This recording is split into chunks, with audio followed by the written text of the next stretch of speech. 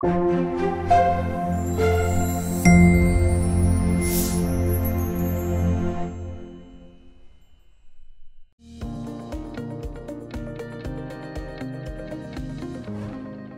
everyone. I'm really honored to be here today. I'm John George. I'm an interventional cardiologist at Einstein Medical Center in Philadelphia, Pennsylvania. I have esteemed colleagues here with me from all over. I have Dr. Tamala, who's an interventional radiologist at University of Miami. I got Dr. Wickman, who is from University of Florida. And we have Dr. Saab, an interventional cardiologist in Grand Rapids, Michigan.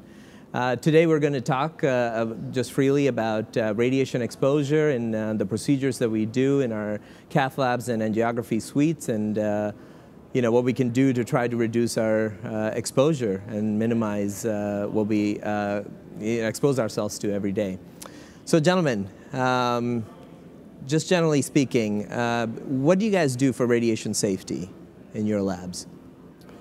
We actually have a quality initiative now to try to reduce radiation during a lot of these procedures that we're doing, especially as these cases are becoming longer and longer and more invasive, especially in terms of CLI and so forth. A couple of things we're doing is obviously limiting the field of view with shutters. We're making sure the eye is as close to the patient as possible. We've actually purchased some shields that are movable and can be moved around the room and around the table and the patient. And typically we're setting all our machines for low-dose radiation as much as possible. I think one of the things we're doing in limb CLI and limb salvage cases, just like Dr. Saab and these guys have really been the leaders in this and at the forefront, is using ultrasound as much as possible for as much of the procedures as we can, and that's really helped reduce the radiation dose tremendously. Mm-hmm.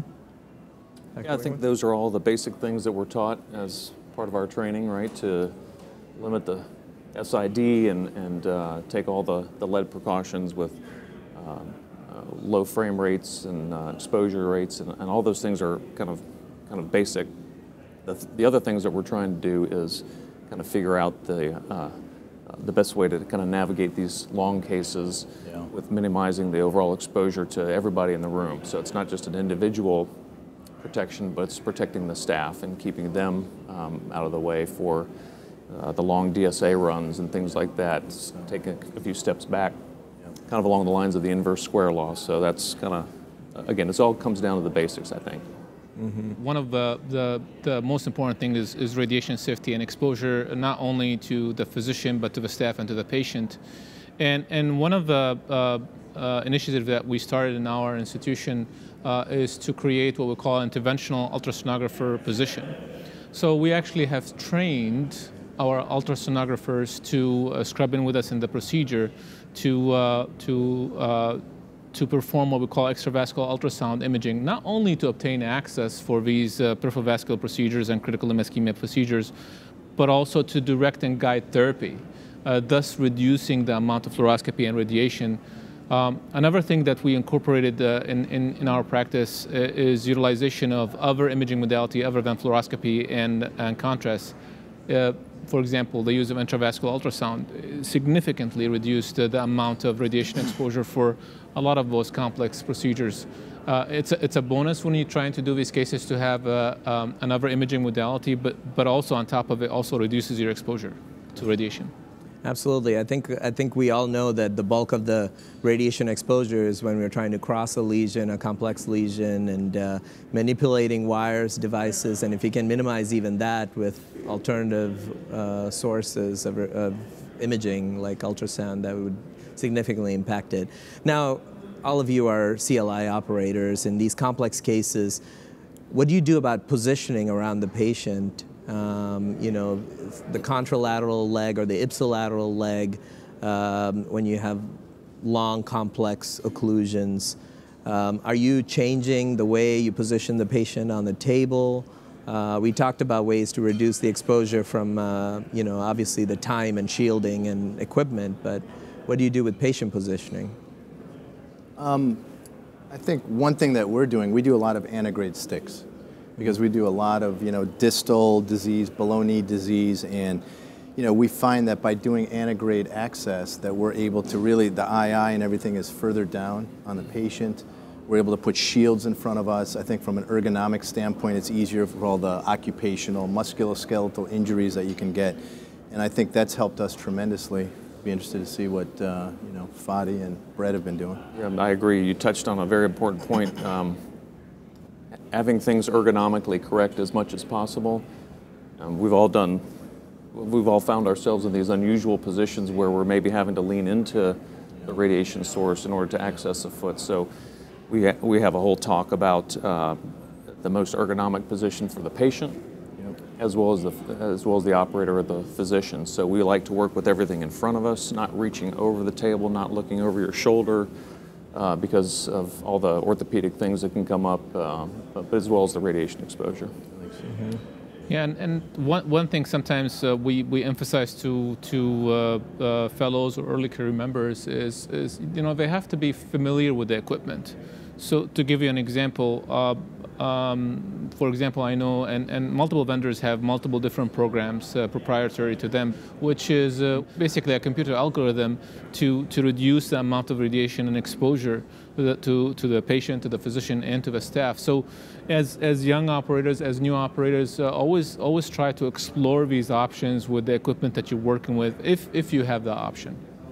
That's a great point. I think familiarizing yourself with the fluoroscopy system that you have, I think you've come a long way from the early fluoroscopy systems. Now you can lower your frame rate significantly.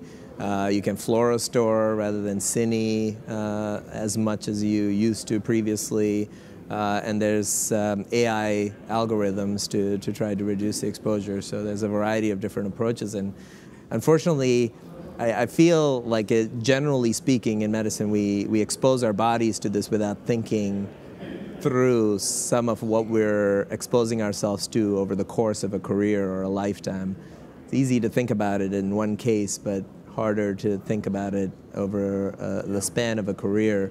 There's been some literature that's come out about, obviously increased cataracts in operators, increased orthopedic issues in operators, increased left-sided brain tumors in operators.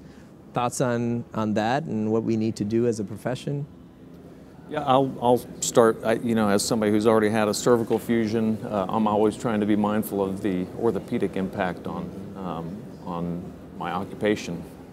But all those other occupational hazards that you have mentioned, I think, are very real. I mean, those are things that you can't ignore. That there's this prevalence of left-sided brain tumors in interventionalists, and our approach, sometimes we stand on the opposite side if we're working, so we're not always standing on the patient's right side, so the left side is not always exposed. But all those things are real, and so in addition to all the radiation protection, we're really kind of trying to preserve ourselves from a physical standpoint, orthopedic standpoint, because those are all impact your longevity, your ability to continue your career, and without some kind of protection there, you're really going to find yourself potentially laid up. Yep. Yeah. I think also it's easy to forget when you're doing these cases. You're so focused on what's happening that oftentimes you forget where's the II, what am I actually, how am I positioned, how am I, you're wearing lead, you're leaning forward a little bit, which is straining your low back and the discs and so forth. And so I think it's, you have to really make a conscious effort to really make sure you recognize where is everything in the room when you're doing these long cases, because it's very easy to forget and you're in these awkward positions. And I think that's a big thing. Also, I don't think we use a lot of the technology that's available. Lead hats, lead-lined gloves, side protectors for radiation coming from the II, or scatter, at least, that's coming. I think those are all things that maybe we need to spend more time on. Because it is kind of painless, right? We don't really notice this radiation, so we don't really think about it as often. Absolutely. And one thing that I personally feel strongly about, that it's an area that's really underdeveloped. I mean, we as healthcare providers, not only physicians, as healthcare providers, we really focus always on the patient and doing what's best for the patient. But we always hear about the new technologies. That's why we're here today, to learn about new technologies and how to help our patients. But I'm going to venture and say that we as healthcare providers, we're not doing a good job in terms of becoming innovative within that space. There's a lot of tools that we can use, but I think part of it is it's not really practical. It's not really convenient for a lot of us that you know, directly taking care of a patient. So that's an area of research and improvement that I think industry, physicians, thought leaders, entrepreneurs can really focus on and do some good. You know, on that note, you mentioned that we come to meetings like this to learn about a number of different things, and there's some new systems that are out there with kind of a weightless lead system, which I just saw upstairs, which is very intriguing. So again, from the orthopedic standpoint, it makes total sense. If you can wear lead and have its protection, but not have to bear the weight of the lead, that's a perfect scenario. Yep.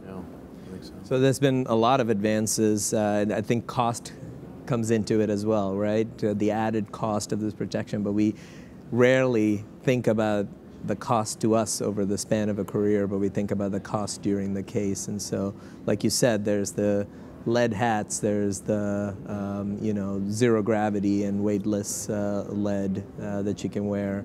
Have you guys incorporated any of those things into your labs, or are you still using traditional we're still shields and gowns? Yeah, we're still using traditional lead at this point. But again, I think we're always looking for potential solutions. Kind of what everybody, I think the common theme that everybody's been talking about is protecting yourself while you're doing the best for the patient. And you would think that those two can marry at some point. And I think that there's a lot of interest, and you're right, a great opportunity for researching what might be the next best thing. I mean, if you think about it, we have a 3-4 day meeting here, and we have very few lectures on radiation safety, right? So it makes sense. It's kind of underrepresented, I guess, as Fadi says. Need to have more awareness, maybe. You know, from a practical standpoint, I've used the zero gravity system, and it's really a wonderful system. But that's, as a cardiologist, it's very feasible to use it because you're kind of in a single location. But when it comes to operating within the CLI REM or peripheral vascular REM, regardless of your discipline, surgery, radiology, or cardiology, there's a lot of movement. You have to move, you know, toward the head of a patient, toward the foot of a patient, if you're having alternative access. So that somewhat limits this weightless system, which I think they're great. They're great, but like I said, I think there's an opportunity here to kind of go to the next level, more futuristic aspects. Right, and keep your mobility while you're doing some of these long, complex cases, without having a large footprint for a protection system. Yep. And on that note, perfect segue. We are now in the era where we have robotic interventions, right? We now have, in the US at least, approved for coronary and peripheral interventions, the CorePath robotic arm. Have you guys been exposed to that? Any thoughts on using robotics to try to minimize radiation exposure and distancing yourself from the source? The only exposure to it was actually at the AMP meeting a year or so ago for me, where I got to sit in the cockpit, so to speak, taking it for a test drive, I guess. No hands-on experience in an actual case, but very intriguing technology, certainly from the standpoint of removing yourself from the source of the X-ray beam. So it's a lot of potential opportunity, I think. I think you guys have had some experience, right, Fadi, at your center? So, you know, whenever you get exposed to new technology, I've learned this from one of my mentors, you know, because we as physicians we're always focused on the now, and you have to look at any new technology as, well, this is what it is now, but what's the potential down the road? And I agree with what Brett said. You know, we've used it in our center. I think it's a very promising technology. But like everything else, it needs an infrastructure to support it. Because at the end of the day, you know, you're treating a complex subset of patients, you know, from access to revascularization to recovery. So all of those aspects, you know, require a certain infrastructure below them. I think it's very promising, really futuristic, ahead of its time. I don't think it's ready for prime time yet, but like any new futuristic technology, you know, when do you ever like get a technology right out of a box that's, you know, have what it takes right away? You know, usually needs a generation 1, 2, 3, 4. I'm personally excited about it. I mean, maybe one day we'll have Dr. Weckman here in Florida operating on a patient in another state robotically. You never know. Yeah, you never know. I mean, I think technology is growing at such a rapid pace, and so like you said, I don't think technology's caught up with where we need to be in the complexity of procedures that we do, especially with robotics, but there is hope that you could one day do, and sooner rather than later, that we will be able to do remote procedures and perhaps even complex procedures with robotics. So with that, thank you, gentlemen, for being here and having this discussion with me. Thank you all for listening in. We're glad that you could join us on this discussion about radiation exposure and safety and potential solutions in the future. Thank you.